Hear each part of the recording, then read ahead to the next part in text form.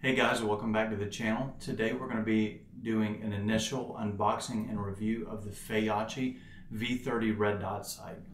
This product was sent out to the channel by Feyachi, and full disclosure, it was provided to me free of charge. I did not pay anything for this. Despite that, I will still give my honest review and honest impressions and honest results of this Red Dot sight. So this is the box it comes in. It's a small box, pretty compact, and has everything you need in it. Inside the box you have the V30 Red Dot sight. It comes with two CR2032 batteries. You have an anti-reflection device. You have a low mount base. You have a high profile mount base that is an absolute co-witness. You have a lens cover, 2 Allen wrenches to get it mounted to your rifle, and a cleaning cloth and operating instructions. So taking a look right off the bat, this is the Red Dot. It feels really sturdy. First impressions, it actually feels really good.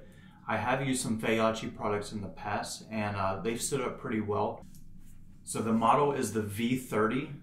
It has a 1x magnification with a dot size of 2 MOA. The dot color is red and the eye relief is unlimited. The V30 Red Dot has an auto on and off power up feature that will turn on when it senses motion, and it will power off after 1 hour. Like I mentioned previously, the eye relief is unlimited, but the objective lens is a 1x22mm. Located within the lens caps is a removable anti-reflection device. The V30 Red Dot comes with a low profile mount, and it comes with an absolute co-witness mount. The website certifies the Red Dot as being able to stand up to 800 Gs of recoil impact. The field of view at 100 meters is approximately 10.7 meters. The windage and elevation adjustments is approximately 1 MOA click for 50 yards and an adjustment range of 45 MOA. The material that the Red Dot is made out of is a 6061 aluminum, and the finish is matte black anodized. To sum it all up, the Red Dot feels really nice. It has a lot of features that I would like to see coming out of a Red Dot. Like I said, we're going to do a lot of testing on the channel to see just how well this holds up. We're going to run it through the gamut. We're going to use an AR-10 that's shooting 308. We're going to use our AK platforms. That's a nice 30 cal recoil impact, and then obviously test it on some AR-556s.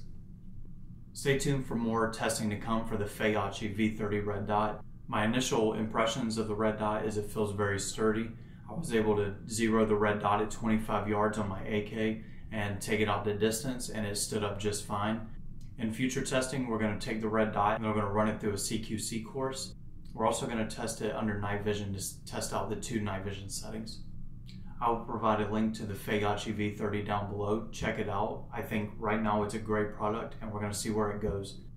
Thank you for watching this video. Hope you enjoy it. I will keep everyone updated and post my results down below as we keep testing this optic out and give you my final thoughts on it. Thanks.